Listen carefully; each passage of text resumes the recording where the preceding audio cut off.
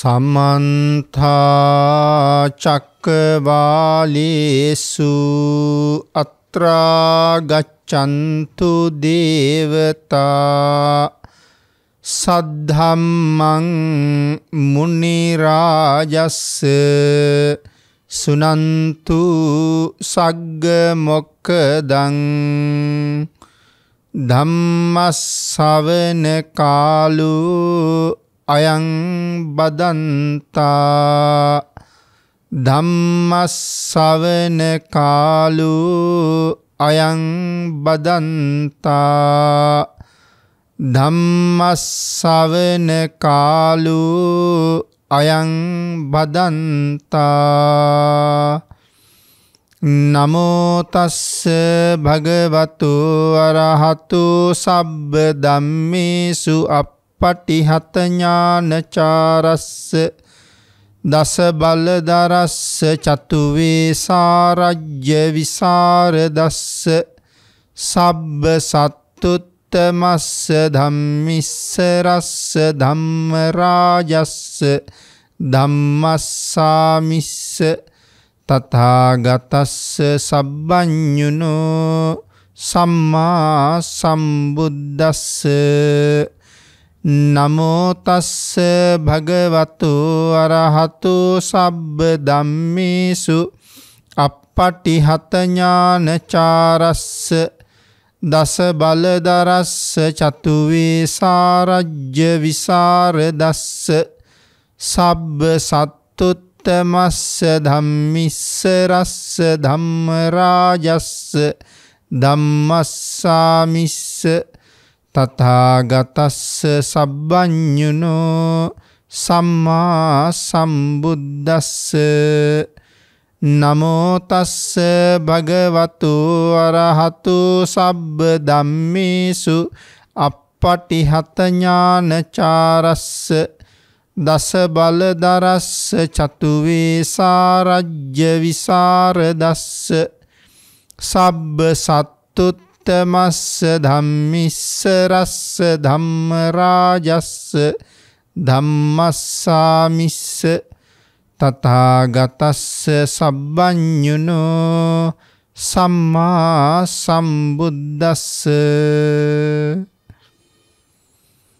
සද්ධර්ම ශ්‍රාවක සදහවත් කාරුණික පින්නතුනි බොහොම ශ්‍රද්ධාවෙන් යුක්තව සියලු දෙනාම සූදානම් වෙන්නේ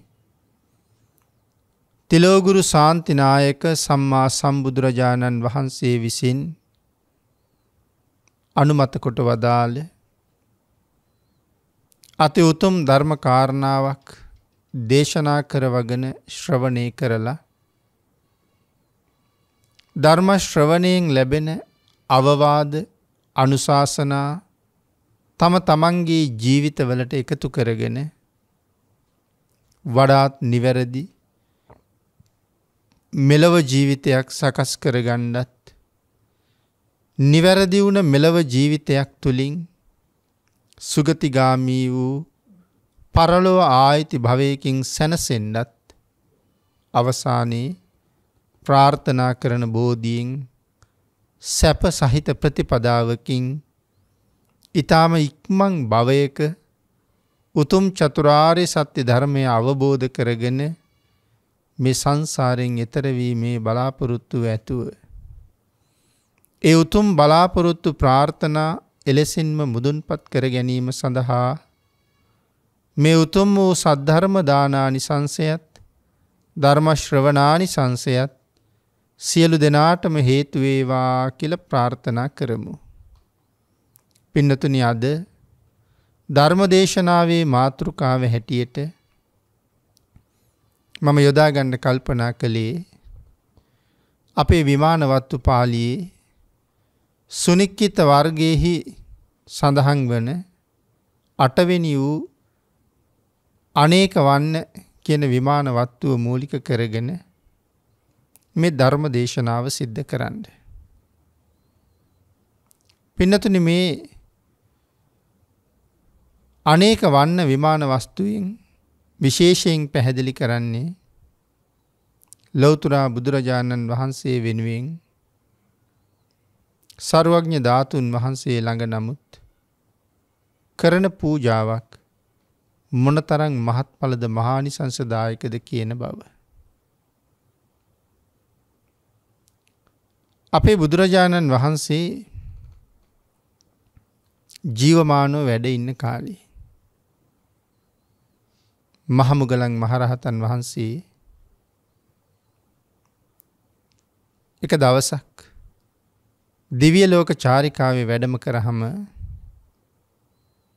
මහමුගලන් මහරහතන් වහන්සේ දකිනවා තව්තිසාවේ එක්තරා දිව්‍ය පුත්‍රයෙක්. ඔහු ඊටාම බලවත් දිව්‍ය පුත්‍රයෙක්. ඒ වගේම මහ පුදුම තේජාන්විත බවක් තියෙනවා. මනාම වූ රූප సౌందර්යයක් ඒ දිව්‍ය පුත්‍රයාට තිබුණා. ෂඩ් වර්ණ රශ්මියෙන් බැබලෙනවා. මහතෙරුන් වහන්සේ පසෙක වැඩ ඉන්නවා දැකලා මේ මහත් ආනුභාව ඇති දිව්‍ය පුත්‍රයා මහතෙරුන් වහන්සේ ළඟට ඇවිල්ලා මහතෙරුන් වහන්සේට වන්දනා කළා. වන්දනා කරලා එකත් පස්සේ නතර වුණාට පස්සේ මහතෙරුන් වහන්සේ දිව්‍ය පුත්‍රයාගෙන් අහනවා, දිව්‍ය පුත්‍රය, නුඹ විසින් పూర్ව જાතියේ මොන වගේ කුසල කර්මයක් කරාපු පිණින් මෙවන් ආශ්චර්යමත් දෙවියෙක් හැටියට ඉපදුනාද කියලා. ඒ කාරණාව සඳහන් කරනවා, අනේක වන්නං දරසෝක නාසනං විමාන මාරුයිහ අනේක චිත්තං පරිවාරිතෝ අච්චරා සංගණේන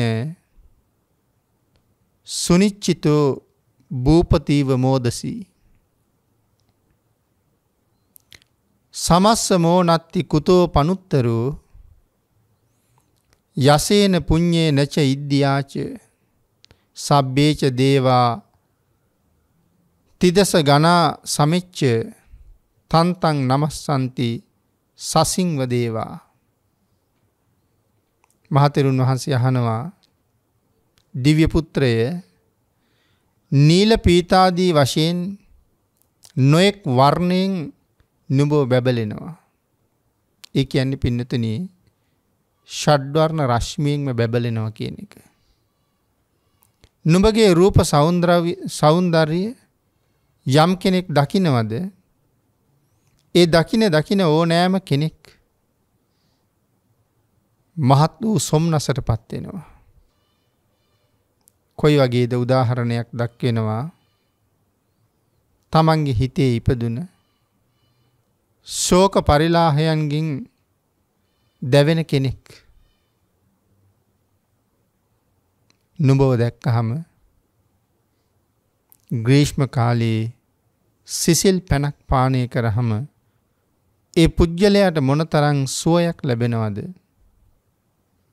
දුකෙන් ශෝකයෙන් පෙළෙන කෙනෙකුට නමුත් නුඹව දැක්කහම ඒ තරම් සුවයක් දැනෙනවා කියලා. ඒ තරම්ම ප්‍රියමනාප පෙනුමක් මේ දිව්‍ය පුත්‍රයා සතුව තියෙනවා. ඒ වගේම පින්නතුනි මහතෙරුන් වහන්සේ සඳහන් කරනවා,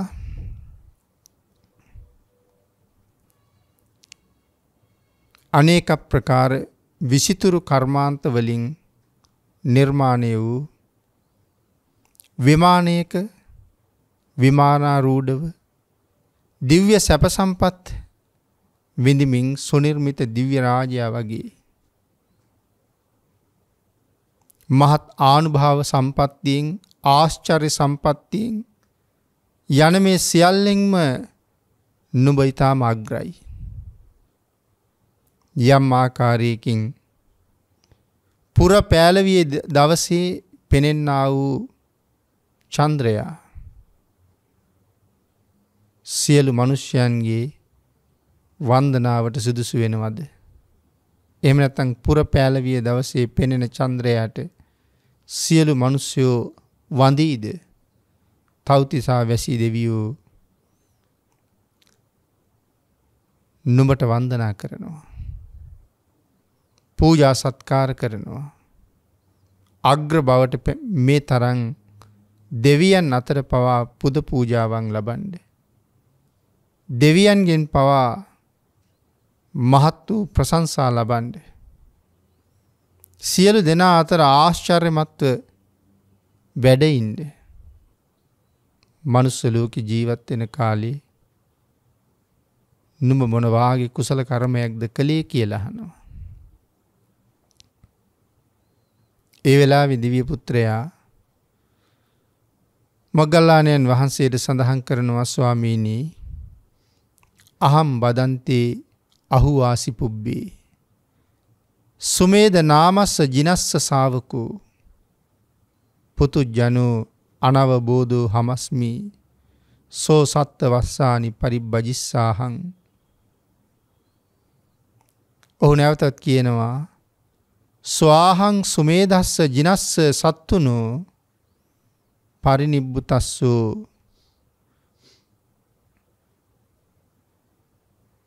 ගතින්නස්ස තාදිනු රතනුච්චයන් හේම ජාලේන චන්නං වන්දිත්වා තූපස්මින් මනං පසාදයි. තමන් කරපු කුසල කර්මය මොකක්ද කියන එක දිව්‍ය පුත්‍රයා මහමුගලන් මහතෙරුන් වහන්සේට ප්‍රකාශ කරනවා. මේ ගාථා රත්නයන්ගෙන් කියවුනේ ඔහුගේ ප්‍රකාශය. ඔහු ප්‍රකාශ කරනවා ස්වාමීනි මේ මහා භද්‍ර කල්පයට 30000ක් වන කල්පයෙන් සුමේද කියලා බුදුරජාණන් වහන්සේ නමක් මේ ලෝකේ පහළ වෙලා හිටියා. ඒ කියන්නේ පින්නතුනි අපි ජීවත් වෙන මේ මහා භද්‍ර කල්පයට මහා කල්ප 30000කට කලින් සුමේද කියලා සම්මා සම්බුදුරජාණන් වහන්සේ නමක් මේ ලෝකේ පහළ වෙලා තියෙනවා. ඒ සුමේද සම්මා සම්බුදුරජාණන් වහන්සේගේ ශ්‍රී සද්ධර්මය මේ ලෝකේ පුරාම පැතිරිලා ගියා.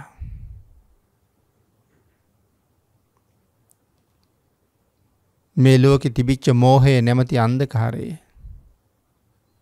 භාග්‍යතුන් වහන්සේගේ ධර්මයෙන් ආලෝකමත් වෙන්න පටන් ගත්තා. මෝහ අඳුර බිඳලා ලෝක සත්වයා සතර අපායෙන් මුදවලා සුගතියෙන් සුගතියටපත් කරන්න සංසාරයෙන් එතර කරවන්න සුමේද සම්මා සම්බුදුරජාණන් වහන්සේ ධර්ම දේශනා කළා.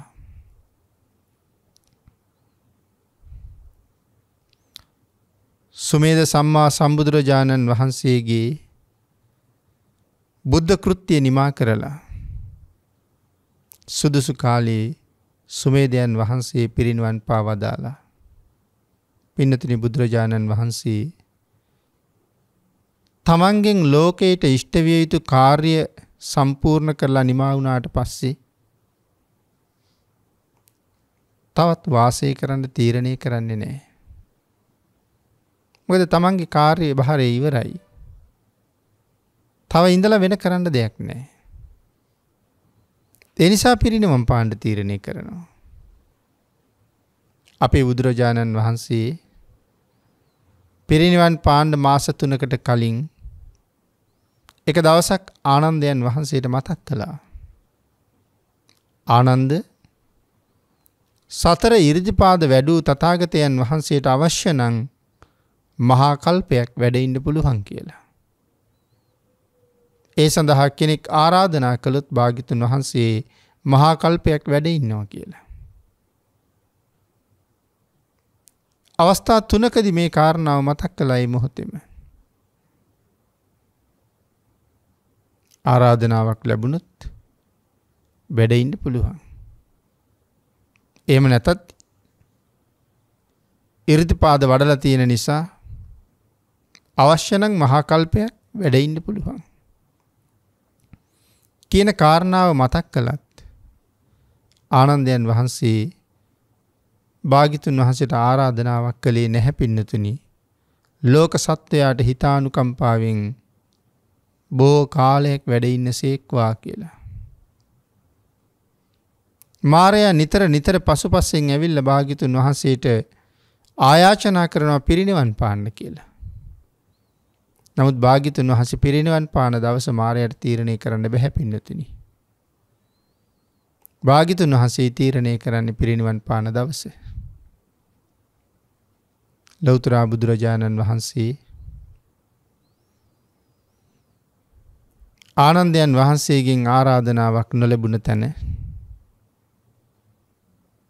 අදින් මාස 3ක් ගත වුණාට පස්සේ තථාගතයන් වහන්සේ පිරිනිවන් පානවා කියලා තීරණය කළා. ඒ වෙලාවේ නම් අකල් වෙහි වැටෙන්න පටන් ගත්තා. අහස ගොරවා විදුලි කොටන්න පටන් ගත්තා. මහ පොළොව කැළඹෙන්න පටන් ගත්තා. පරිසරයේ කම්පා වෙන්න පටන් ගත්තා. ආනන්දයන් වහන්සේ පියවිසිහියට ඇවිල්ලා බුදුරජාණන් වහන්සේ ළඟ වන්දනා කරලා භාග්‍යතුන් වහන්සේගෙන් අහනවා ස්වාමීනි මේ අකල් වැස්සට මේ පරිසරයේ කම්පා වෙන එකට මේ භූචලන වලට හේතු මොනවද කියලා. භාග්‍යතුන් වහන්සේ සඳහන් කළා ආනන්ද ලෞතර බුදුරජාණන් වහන්සේ අදින් මාස 3ක් ඇවෑමෙන් පිරිනිවන් පානවා කියලා තීරණය කළා. ඒකයි මෙහෙම වෙන්නේ කියලා. මෙන්න මේ වෙලාවේ ආනන්දයන් වහන්සේ භාග්‍යතුන් වහන්සේට ආරාධනා කරනවා ස්වාමීනි ලෝක සත්වයාගේ හිතසුව පිණිස මහා කල්පයක් වැඩ වාසය කරන්න කියලා. නමුත් පින්නතුනි භාග්‍යතුන් වහන්සේ නමක් යම් තීරණයක් අරගත්තොත් ඒක වෙනස් කරන්නේ නැහැ මේ ලෝකේ කවුරුවත්ම වෙනුවෙන්. මාස 3ක් ඇවෑමෙන් පිරිනිවන් පානවා කියලා ගත්ත තීරණේ වෙනස් කරන්න මේ ලෝකේ කාටවත් පුළුවන් කමක් නැහැ. භාග්‍යතුන් වහන්සේ විතරයි ඒක වෙනස් කරන්න පුළුවන්කම තියෙන කෙනා. නමුත් භාග්‍යතුන් වහන්සේ ඒක වෙනස් කරන්නේ නැහැ.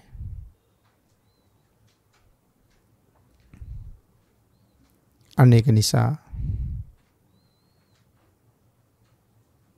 ආනන්දයන් වහන්සේ කොච්චර ඉල්ලීම් කළත් ඒක නිරර්ථක ඉල්ලීමක් වෙනවා. මතක් කරනවා භාග්‍යතුන් වහන්සේ ආනන්ද නුඹට කලින් මේ ගැන මම මතක් කළා. නුඹෙන් ප්‍රතිචාරයක් නොලැබුණ නිසායි එහෙම තීරණයක් ගත්තේ කියලා. ආනන්දයන් වහන්සේගේ හිත මාරය අල්ලගෙන හිටියා. ඒ ගැන හිතන්න දීලා තිබුණේ නැහැ. මම මේ කාරණාව මේ විදිහට සඳහන් කරන්න පටන් ගත්තේ මෙයින් මහා කල්ප 30000කට කලින් හිටපු සුමේද සම්මා සම්බුදුරජාණන් වහන්සේත් පිරිනිවන් පා වදාලා අපේ බුදුරජාණන් වහන්සේත් සුදුසු කාලයේ පිරිනිවන් පා වදාලා කවුරු හරි කෙනෙක් ආරාධනාවක් කළා නම් මහා කල්පයක් වැඩ ඉන්න කියලා බුදුරජාණන් වහන්සේ වැඩ ඉන්නවද නැද්ද කියන කාරණාව පිළිබඳව ධර්මයේම සඳහන් කරනවා. එහෙම ආරාධනාවක් ලැබුණත් බුදුරජාණන් වහන්සේ වැඩ ඉන්නේ නැහැ කියලා. අවශ්‍ය නම් වැඩ ඉන්න පුළුවන් කියලා කියන්නේ. නමුත් භාග්‍යතුන් වහන්සේ වැඩ ඉන්නේ නැහැ කියලා කියන්නේ. මාරයාගේ ආරාධනාව නිසා භාග්‍යතුන් වහන්සේ පිරිනිවන් පාන්නෙත් නැහැ. ආනන්දයන් වහන්සේ දා ආරාධනාවක් කළා නම් මහා කල්පයක් වැඩ ඉන්න කියලා භාග්‍යතුන් වහන්සේ වැඩ ඉන්නෙත් නැහැ. ඒ ඇයි කියන ප්‍රශ්නෙට උත්තරයක් සපයලා තියෙනවා. ලෞතර බුදු කෙනෙක් ලෝකෙකට පහළ වෙලා කළ යුතු යම් කාර්යයක් තියෙනවා නම් ඒ කාර්ය සම්පූර්ණයෙන්ම මේ වෙනකොට භාග්‍යතුන් වහන්සේ නිමා කරලායි තියෙන්නේ. තවත් වැඩ ඉඳලා කරන්න ඉතුරු වෙච්ච දෙයක් නැහැ. කළ යුතු සියල්ල කරලා සත්වයාගේ නිවන් දොර විවෘත කරලා ඉවරයි. ඒ නිසා ඊළඟට කරන්නේ තමන් වහන්සේගේ මංගල්‍යයට සමවදින එක. සුමේද සම්මා සම්බුදුරජාණන් වහන්සේත් තමන් වහන්සේගෙන් මේ ලෝකයට විය යුතු යම් කාර්යයක් තිබුණා නම් ලෝක සත්වයාට මහත් වූ අනුකම්පාවෙන් ඒ සියලු කාර්යයන් සිද්ධ කරලා නිමා කරන්නට යෙදුණා. අවසන් කරන්න යෙදුණා. ඊට පස්සේ උන්වහන්සේ තීරණය කළා පිරිනිවන් පාන්න. හැබැයි ලෝක සත්වයාගේ හිතසුව පිණිස සර්වඥ ධාතුන් වහන්සේලා අධිෂ්ඨාන කළා.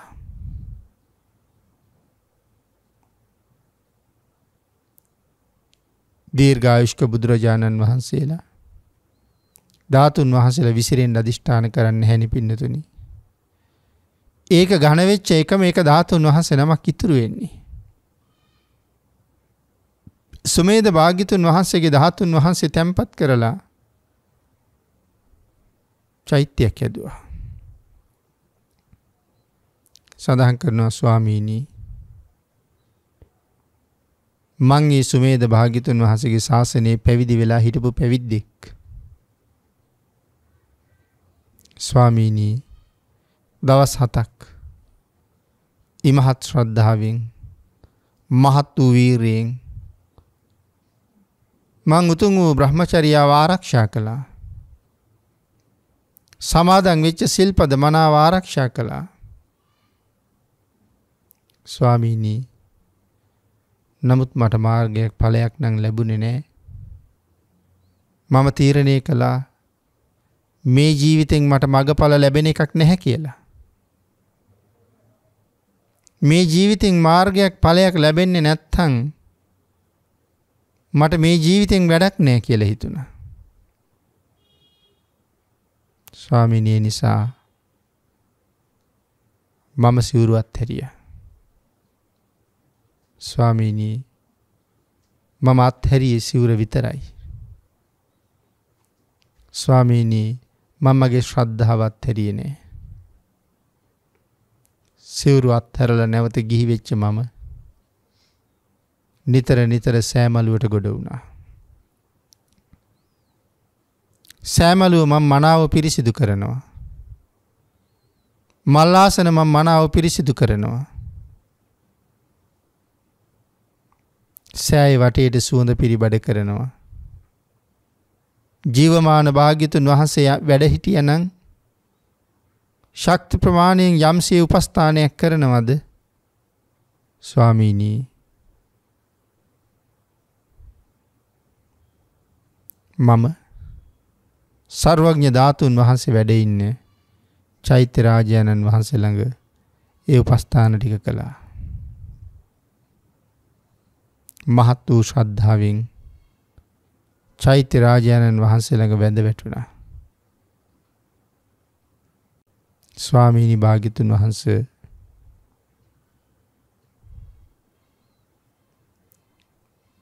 විවිධ ආකාරයෙන් සර්වඥ ධාතුන් වහන්සේ වැඩ ඉන්න චෛත්‍ය උදෙසා මං කරාපු පූජාවන්ගේ උපස්ථානයන්ගේ වත් පිළිවෙත් වල අනුභවයෙන් මරණින් මත්තේ මම තවතිසාවේ උප්පත්තිය ලැබුවා. ඒ මම කරගත්ත කුසල කර්මය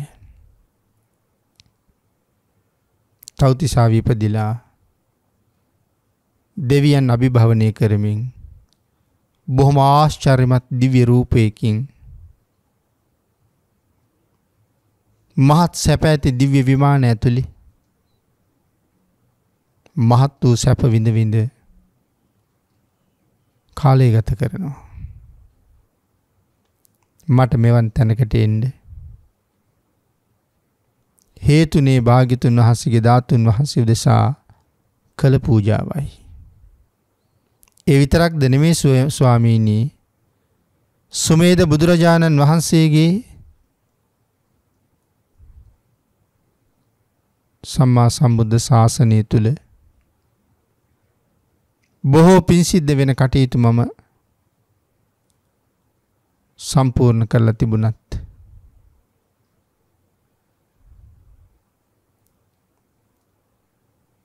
මම මේ ශාසනයේ පැවිද්ද ලබාගෙන හිටියත් මම මුලා වෙලා මගඵල නොලැබෙයි කියලා සිවුරුවත් හැරලා ගියා වුණත් මං සම්මා සම්බුදුරජාණන් වහන්සේගේ සර්වඥ ධාතුන් වහන්සේ ළඟ බොහෝසේ පින්කම් කරගත්තා. ස්වාමීනි,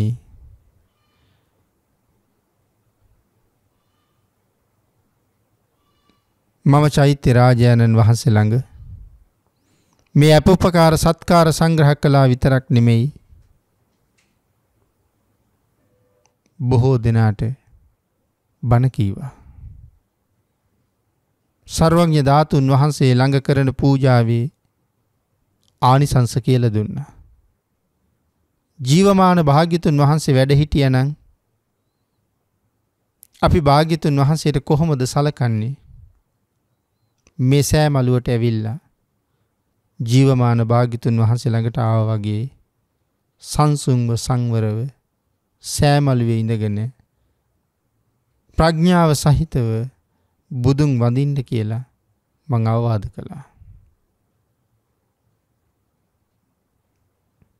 එහෙම අවවාද කරමින් මම මිනිසුන්ට බණ කීවා. ස්වාමීනි, මේ තමා මං කරගත්ත කුසල කර්මයන්. අකුසල් සංගවලා බොහෝසේ මං කුසල් කළා. මං තනියම කුසල් කළා විතරක් නෙමෙයි ස්වාමීනි, මං විශාල ප්‍රමාණයක් පිරිස් රැස් කරවලා ඔවුන් සියලු දෙනාටමත් ධර්ම දේශනා කළා.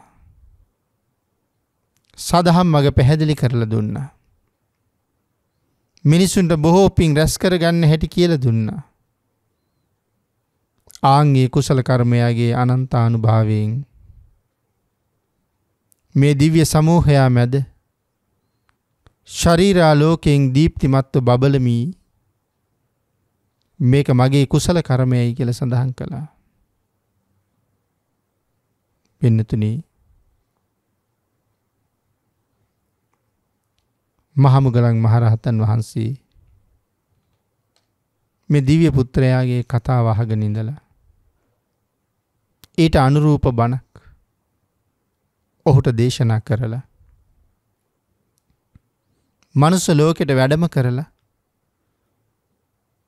මේ කතාවල උතුරා බුදුරජාණන් වහන්සේට දේශනා කළා. මොකද මේ දිව්‍ය පුත්‍රයා සඳහන් කළා ඒ චෛත්‍ය ළඟ කරපු පින්කමේ මහත්ඵල මහානිසංසදායක වූ ආනිසංසය මන් තව්තිසා විපදුනාට පස්සේ ඒ මහා කල්ප 30000 පුරාම අපේ බුදුරජාණන් වහන්සේගේ කාලේ දක්වා තව්තිසාවේ නිසි ආයු කාලේ නිමා කරලා නැවතත් උපදින්නේ තව්තිසාවේ. නැවතත් සුදුසු කල්හි ආයු කාලේ නිමා කරලා ආයෙත් උපදින්නේ තව්තිසාවේ. මහා කල්ප 30000ක්ම ඒ තව්තිසාවේමයි උපදින්නේ. මහා කල්ප 30000ක්ම මේ දිව්‍ය පුත්‍රයා තව්තිසාවේමයි උපදින්නේ. තමන් සිද්ධ කරගත්ත කුසල කර්මයේ අවශේෂ කුසලයක් තිබිලා අපේ බුදුරජාණන් වහන්සේගේ කාලේ වෙනකොටත් තව්තිසාවෙන් චුත වෙලා නැවත තව්තිසාවෙම උපදිනවා. අනේක වන්න කියන නම එදාට ප්‍රචලිත වෙනවා.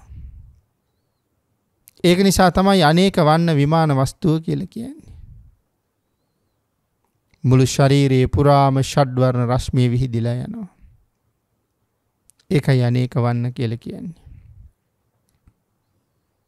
ඉතින් මේ තරම් ආනුභව සහිතව මෙහෙම ජීවිතයක් ලබන්න පෙර ආත්මවල මොනවද කළේ කියලා අහපුවම සඳහන් කළේ චෛත්‍ය රාජයන්න් වහන්සේ ළඟ තමන් කරපු පින්කම් ටික. ඒ ආනුභාවයයි මේ කියාපාන්නේ. අපේ බුදුරජාණන් වහන්සේ මේ කාරණාව මහමොග්ගල්ලාණන් වහන්සේගෙන් දැනගෙන රැස් වෙලා හිටපු පිරිස සියලු දෙනාටම ධර්මානුශාසනාව සිදු කළා. ලෞතර බුදුරජාණන් වහන්සේලා වෙනුවෙන් කරන ස්වල්ප නමුත් පූජාවක මහත්ඵල බව දේශනා කළා. ඒ දේශනාව බොහෝ දෙනාට අර්ථවත් දේශනාවක් බවට පත් වුණා. ඒ දේශනාවෙන් පන්නරේ ලැබපු මිනිස්සු අර දිව්‍ය පුත්‍රයාගේ ප්‍රකාශයෙන් පැහැදුණු මිනිස්සු ආහාර පාන වස්ත්‍ර මේ ආදී දේවලුත් අරගෙන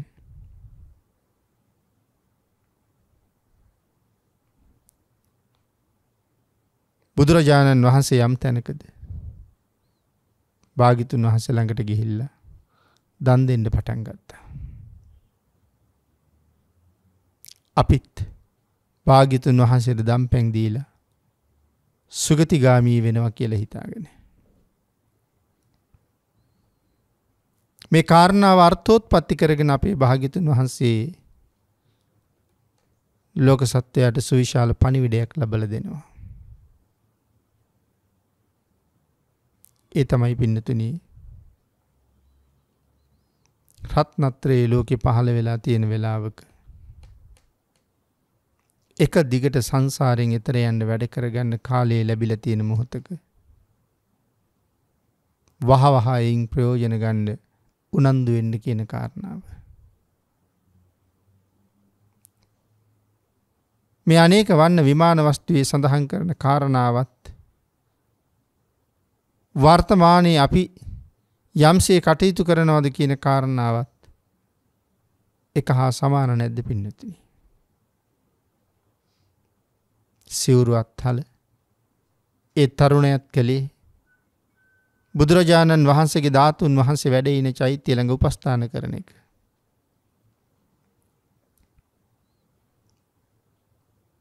අදත් ජීවමාන සම්මා සම්බුදුරජාණන් වහන්සේ වගේ භාග්‍යතුන් වහන්සේගේ ධාතුන් වහන්සේලා නිදන් කරලා හදාපු චෛත්‍ය රාජයන්න් වහන්සේලා මේ රටේ කොච්චර වැඩ ඉන්නවද? ඒ විතරකුත් නෙමෙයි පින්නතුනි. ලෞතර බුදුරජාණන් වහන්සේ මනුස්ස ලෝකේ මේ පුංචි රටේ අපිට මොනතරම් අනුග්‍රහ කළාද?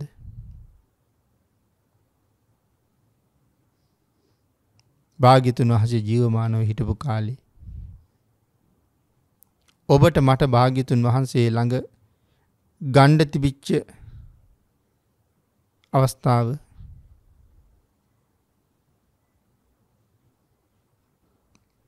මගෑරිලා ගිහිල්ලා නැහැනේ අපිට තව. සර්වඥ ධාතුන් වහන්සේ අදත් වැඩ ඉන්නවා. ධාතුන් වහන්සේලා වැඩ ඉන්න සෑයවල් ඉදි කරලා තියෙනවා. හිතේ හැටියට ලෞතර බුදුරජාණන් වහන්සේ වෙනුවෙන් අපෝපස්ථාන කරගන්න ලැබෙන්න තියෙන අවස්ථාවක් මේක. සුගතියට පිටුපාලා දුගතියට මුහුණලා එක දිගට ගමන් කරන්න මග හදාගන්න තියෙන අවස්ථාවක තමයි ඔබ මම අපි හැමෝම ජීවත් වෙන්නේ. මේ විශ්ව ධාතුවේ වෙන කාටවත් නුදුන්න තරම් සර්වඥ ධාතුන් වහන්සේලා අපේ බුදුරජාණන් වහන්සේ ලංකාවට දුන්නා. බුද්ධ ශරීරයෙන් ශේෂ වෙච්ච අති සුවිශාල ධාතුන් වහන්සේලා ප්‍රමාණයක් ලංකාවේ වැඩ ඉන්නවා. බුද්ධ අධිෂ්ඨානයෙන් විශේෂිත ධාතුන් වහන්සේලා 7 නමක්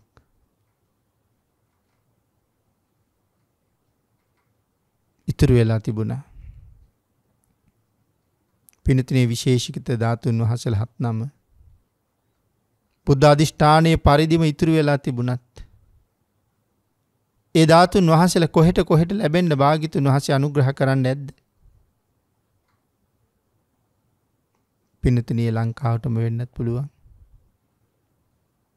අදටත් ලෞතර බුදුරජාණන් වහන්සේගේ සර්වඥ ධාතුන් වහන්සේලා ලෝක සත්වයාට නිවන් දොර අරිනවා. අපිට භාග්‍යතුන් වහන්සේ අර සුවිශේෂී ධාතුන් වහන්සේලා 7 නමින් 4 නමක්ම දානය කළා. අපිට ලැබෙන්න සලස්වලා තිබුණා. ඒ තමයි භාග්‍යතුන් වහන්සේගේ නලල් තලය. විශාලතම සර්වඥ ධාතුන් වහන්සේ සේරුවා විලමංගල මහසෑය වැඩ ඉන්නවා.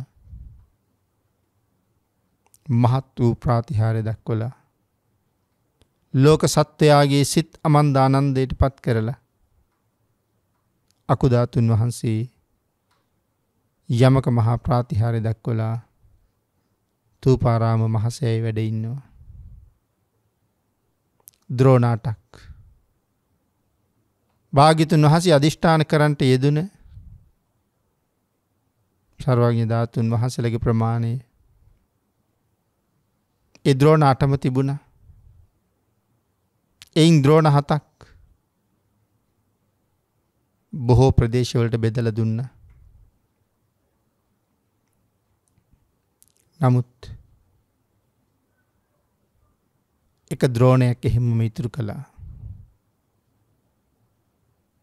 ඒ ද්‍රෝණයක් ධාතුන් වහන්සේලා සියලු දෙනා වහන්සේම ලැබෙන්නේ ලංකාවට. කෝටි ලක්ෂයක් සක්වලයේ සුවිශාල සුවිශේෂී මහසෑය වන අනුරාධපුර රුවන්වැලි මහසෑය. මෙන්න මේ චෛත්‍ය රාජානන් වහන්සේගේ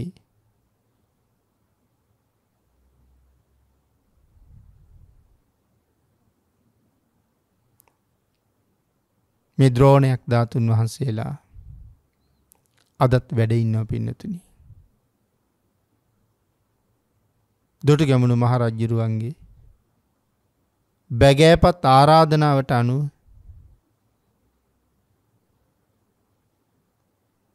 යමක මහා ප්‍රාතිහාර්ය දක්වලා නැවත කරඬුවට වැඩලා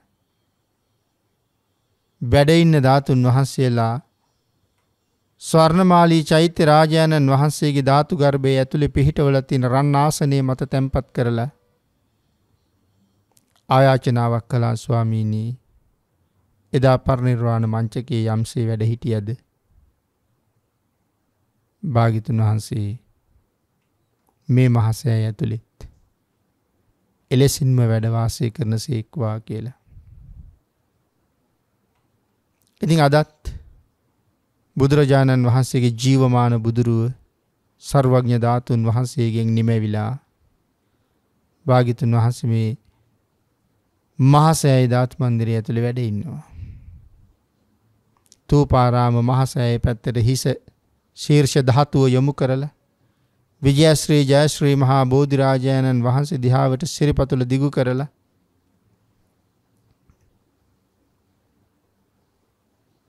අපේ භාග්‍යතුන් වහන්සේ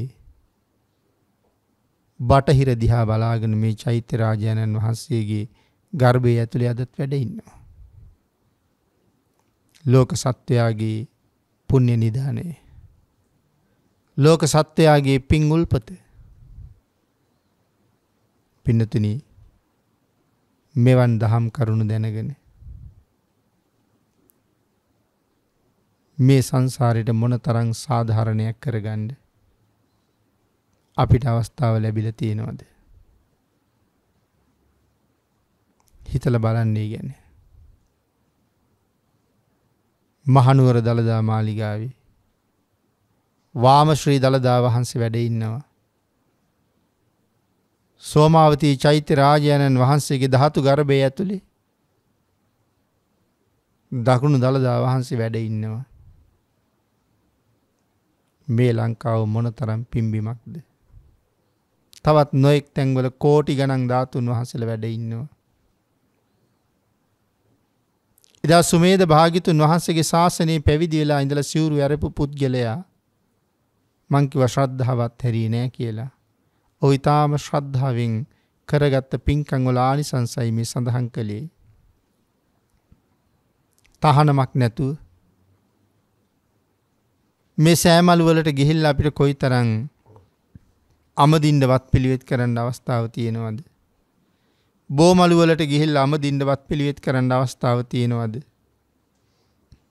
ලෞතර භාග්‍යතුන් වහන්සේගේ ශරීර ධාතුව දැක්කා වගේ ශ්‍රී සර්වඥ ධාතුන් වහන්සේලා දැක දැක වන්දනාමාන කරගන්න අවස්ථාව කොච්චරනම් තියෙනවද? ලංකාව වගේ පින් ඇති රටක ඉපදිච්ච මිනිස්සු සතර අපාය දිහා හැරිලවත් බලන්නේ නැතුව සුගතිගාමී වෙන්න තරම් පින් ඇති මිනිස්සු. නමුත් පින්නතුනි ලබාගත් මනුස්ස ජීවිතයේ වටිනාකම නොදන්න ලෞතර බුදුරජාණන් වහන්සේගේ බුද්ධ වචනයට කීකරු නොවිච්ච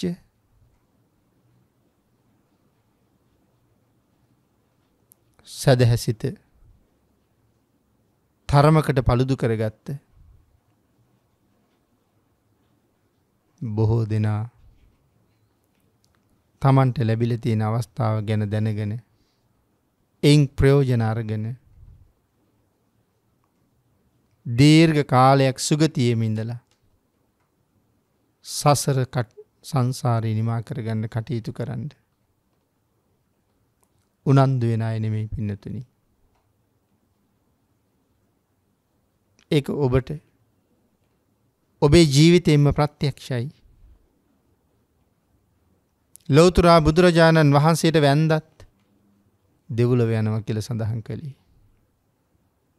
වැන්දත් දෙව්ලොව යනවා. සුගතියක උපද්දවනවා. මොනතරම් ගුණ කදම්බයක් තියෙන්න ඕනේද එහෙම වෙන්න? ස්වාමීනි භාග්‍යතුන් වහන්සේ දෑත දෝත එකතු කරගෙන මහත් වූ සෙනෙහසින් ශ්‍රද්ධාවෙන් භාග්‍යතුන් වහන්සේ ළඟ වැඳ වැටෙන ඕනෑම පුද්ගලයෙකුට දිව්‍ය මානුෂික සැප සම්පත් උදා කරලා දෙන්නට තරම් භාග්‍යතුන් වහන්සේ සතු සීල සමාධි ප්‍රඥාදී ගුණ ධර්මයන්ට හැකියාවක් ඇති නිසා අපි භාග්‍යතුන් වහන්සේට අරහං කියලා කියනවා කියලා සඳහන් කළේ. පින්නතුනි ශ්‍රද්ධාවෙන් දෑත දෝත එකතු කරගෙන වඳින ඕනෑම පුජ්‍යලයකට දෙව් මිනිස් සැප උදා කරලා දෙන්නට තරම් හැකියාවක් භාග්‍යතුන් වහන්සේගේ සීලස්කන්ධයට තියෙනවා. මේ කාරණාව ඔප්පු වෙන පැහැදිලි වෙන තැන් තව කොච්චර තියෙනවද? මට්ට කුණ්ඩලී කියන අහිංසක දරුවෙක් පාණ්ඩු රෝගයේ හැදිලා කාගේවත් සරණක් නැතුව මැරිලා නිරේට යන්න තීන්දුව වෙලා ඉන්න වෙලාවේ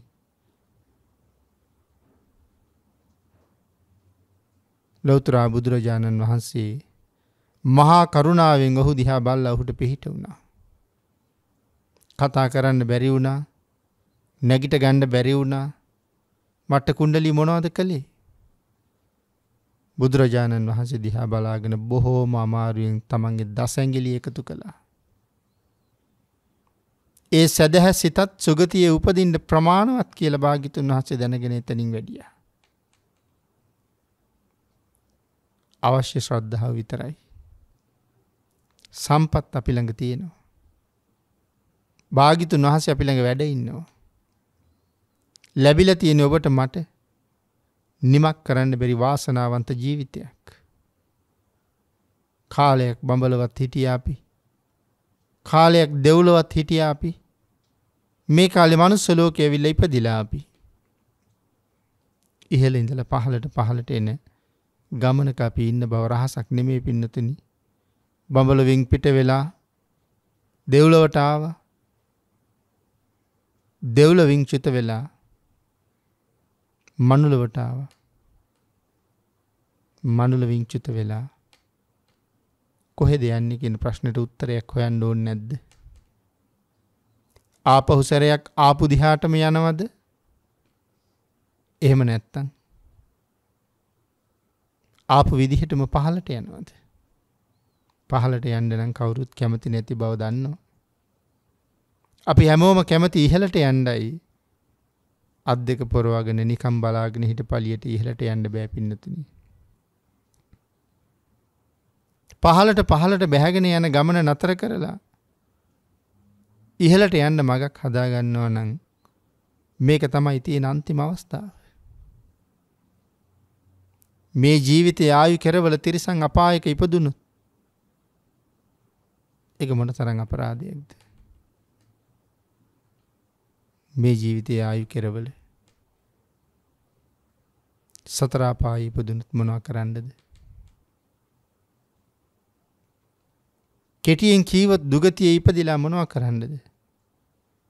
වහ සුගතියෙන් සුගතියට යන්න.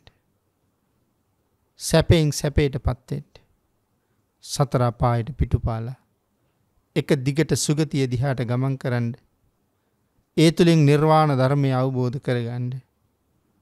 මග සැලසිලා තියෙන මෙවන් වෙලාවක අපි එකෙන් ප්‍රයෝජනෙ නොගන්නවා කියලා කියන්නේ පරම අවාසනාවන්ත තත්ත්වයක්. තනියම පෞද්ගලිකව තමන් කල්පනා කරලා බැලුවොත් මාසෙකට කී පාරක් භාග්‍යතුන් වහන්සේ ළඟ බුද්ධ වන්දනා කරනවද කියලා තමන්ගෙන් අහලා බලන්න. භාග්‍යතුන් වහන්සේ දැකලා ශ්‍රද්ධා සිත උපදවලා දසඟිලි එකතු කරලා බුදුරජාණන් වහන්සේ ළඟ වැඳ වැටිච්ච මට්ට කුණ්ඩලී වාගේ අයටත් සුගතියේ දොර ඇරුණා නම් පින්නතින ඔබට ඒක කරන්න බෑ කියලා හිතෙනවද? අපි ළඟ තියෙන කම්මැලිකම. මේ තියෙන නිවන් ආවරණය කරන නීවරණයක්. කුසලයට කම්මැලි, අකුසලයට පුදුමාකාර උනන්දුවක් තියෙන්නේ. අකුසලයට තියෙන උනන්දුව කුසල් පැත්තට හරවන්න. වැඩියෙන් ජීවිතේ කුසල් සිත් වර්ධනය කරන්න. මෛත්‍රිය, කරුණාව, දයාව නිරන්තරයෙන් තමන් ළඟ තියාගන්න. ඒ ශ්‍රේෂ්ඨ උතුම් ගුණ ධර්ම අපේ මෙලවත් සුවපත් කරලා පරලොවත් සුවපත් කරනවා. එහෙනම් අනේක වන්න විමාන වත්වයේ සඳහන් කරපු කාරණාව වසර 7ක් පැවිදි ජීවිතය ගත කරලා සිවුරු ඇරලා ඇවිල්ලා චෛත්‍ය ළඟ උපස්ථාන කරපු පුජ්‍යලේ දෙව්ලොව ඉපදිලා විඳින නිමක් නැති දිව්‍ය සම්පත්තිය. අන්න ඒක නිසා ඔබත් උත්සාහ කරන්න. ලැබිලා තියෙන අවස්ථාවෙන් ප්‍රයෝජන ගන්න. සම්මා සම්බුද්ධ ශාසනය ජීවමාන කරන්න. ලෝක සත්වයාගේ හිතසුව පිණිස ශාසනය ඉදිරියට බොහෝ කාලයක් පවත්වන්න.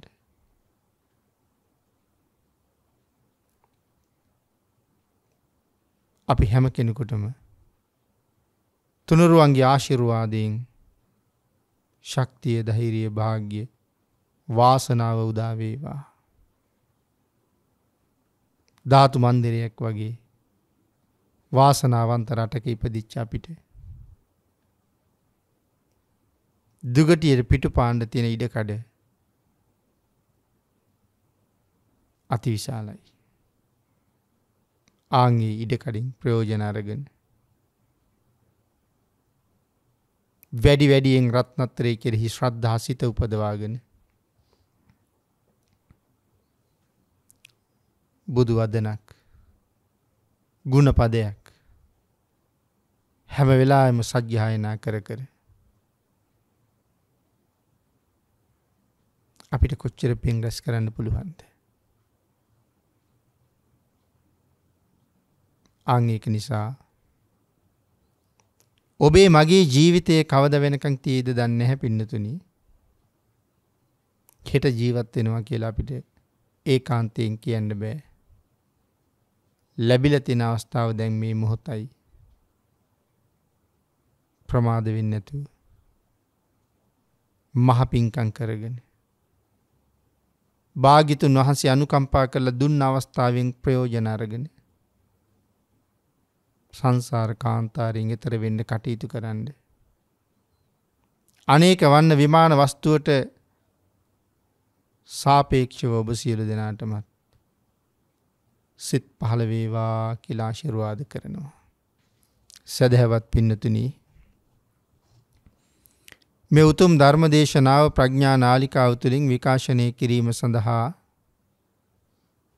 දායකත්වයේ දරනු ලබන්නේ අභාව ප්‍රාප්ත ධර්මසිරි මහත්මයා සහ ලලිතා වීරකෝන් මහත්මිය යන දෙමව්පියන්ගේ ඕස්ට්‍රේලියාවේ සිඩ්නි නුවර මෙල්බර්න් හි පදිංචි දූදරු මුණුබුරු මිනිබිරියන් ඇතුළු පවුලේ සියලු දෙනා විසින් උතුම් අරමුණ මීට වසර 25කට කලින් හදිසි අනතුරකින් අප අතරින් වෙන් වූ එවකට ජ්‍යෙෂ්ඨ නියෝජ්‍ය පොලිස්පති පොලිස් විශේෂ කාර්ය බලකායේ අනදින නිලධාරී ධර්මසිරි විජේකෝන් පියාණන්ට සහ මීට මාස 6කට පෙර අප අතරින් වෙන් වූ ලලිතා වීරකෝන් මෑණියන් යන පින්වත් ආදරණීය දෙමව්පියන්ගේ සසර ගමන සුවපත් කර ගැනීමටත් කලන මිතුරු ඇසුර නිරන්තරයෙන් ලැබීමටත් සද්ධර්ම ශ්‍රවණය නොඅඩුව ලබන්න ප්‍රාර්ථනා කිරීම සඳහාත් ප්‍රාර්ථනීය බෝධියෙන් සැප සහිත ප්‍රතිපදාවෙන් අමා මහ නිවනින් සැනසීම සඳහාත් මේ කුසල ශක්තිය හේතු වේවා. දේශකයන්න් වහන්සේටත් මහා සංඝරත්නයටත් මේ පින් අනුමෝදන් වේවා කියලා පුණ්‍ය අනුමෝදනා කරනවා. ධර්ම දේශනාවේ දායකත්වයේ දරූ සිඩ්නි නුවර ඕස්ට්‍රේලියාවේ සිඩ්නි හා මෙල්බර්න් යන නගරවල පදිංචි නිදන ප්‍රාප්ත දෙමව්පියන්ගේ දූ දරුවන් සියලු දෙනාටමත් මුණුබුරු මිනිබිරියන්ටත් රත්නත්‍රයේ ආශිර්වාදේ නොඅඩුව ලැබේවා. නිදුක් නිරෝගී භාවයේ චිරජීවනයේ සැලසේවා. ප්‍රාර්ථනා කරන බෝධියෙන් අමා මහ නිවනින් සැනසෙන්න මේ පුණ්‍ය ශක්තියින් ආශිර්වාදයක් පාරමිතාවක් වේවා කියලා ප්‍රාර්ථනා කරමු. ආකාසට්ඨා ච බුම්මට්ඨා දේවා නාග මහිද්దికා පුඤ්ඤන්තං අනුමෝදිත්වා චිරං රක්ඛන්තු ලෝක සාසනං දේවෝ වස්සතු කාලේන සස්ය සම්පatti හේතුච පීතෝ භවතු ලෝකෝ ච රාජා භවතු ධම්මිකෝ මෝහක්ඛයෝ නිබ්බානං